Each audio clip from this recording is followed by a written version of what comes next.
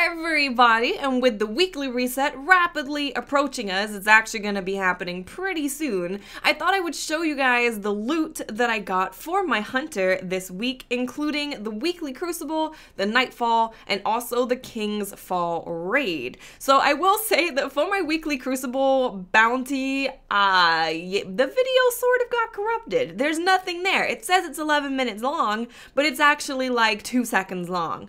It's gone. It's just gone. So I can't actually show you the loot that I got because I dismantled it because it was terrible. But basically, after I completed all of Shaxx's bounties, I turned it in and I got a purple shotgun. It was 283 attack.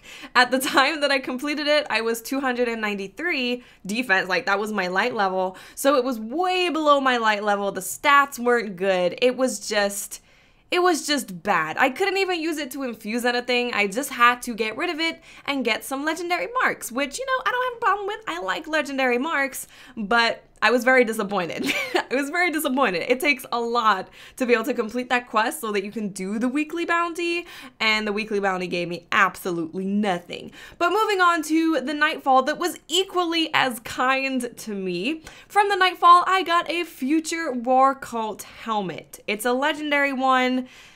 It was a really low light level. It was not the right light level for myself, and the stats kind of sucked too. So that also became legendary marks. Now moving on to the only thing that was nice to me, that is the King's Fall raid. I think it's because I constantly say that Oryx is awesome. Like, I just really like Oryx, and I feel bad that he's dead. I just really like him. I don't know why, I just think he's awesome. Before I show you the loot, I do want to ask you guys if you would like to see a full video on how to kill Oryx, because the group that I was playing with, which consisted of my fiance, subscribers on Twitch, and my mods, we got it down to a pretty good science. So a strategy I think was really good. So if that's something that you guys would like me to share with you, please let me know in the comment section. I will gladly do that for you. But I got a decent amount of stuff from the King's Fall raid. I was actually surprised because usually raids don't particularly like me. So from the raid, I got the cape called Dark Hollow Mantle. I really like it. It's one of the things that I wanted really bad because I think it looks super cool. You have like these little teeth around your hood, which makes it look like you're in a monster's mouth. I don't know. I just think it's cool. But I really like the look of it. And the next thing that I got was the shotgun called Silence of Arn, which has the standard perk on it where you do more damage to taken enemies, Cocoon, which all of them have, hand-loaded, lightweight, and late stock.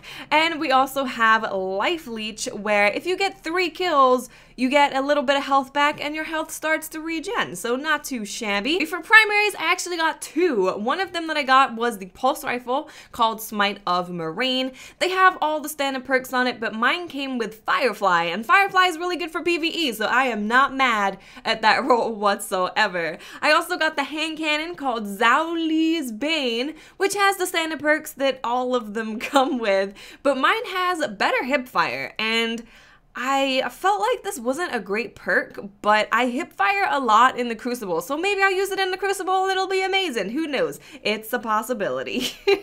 And the last thing that I got that I know a lot of people wanted, and I definitely needed, was the Ghost. The Ghost looks so good. I don't know how safe it is to have a taken Ghost in your pocket.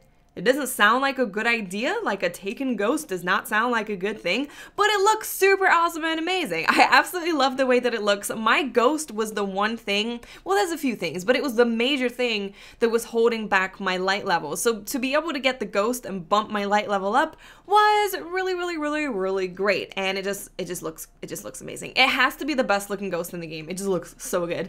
The perks that come on the actual ghost itself are increased discipline or increased strength. We have Wormspore Extractor or Wormspore Sensor, and then we also get more glimmer when killing taken enemies. So that is it for my loot video, guys. I hope you enjoyed it. I know I always like seeing loot that other people got when it's early on in a game because I just want to know how my luck is compared to theirs. And I'm sure your Nightfall luck and weekly Crucible luck is better than mine. My raid luck was pretty good, so you might not be able to top me on that one, although I didn't get any armor. And I would really, really love some armor. I didn't get any. So sad, so sad. And like I said earlier in the video, if you are interested in a full guide on the actual orcs fight, let me know in the comment section and I can definitely do that for you.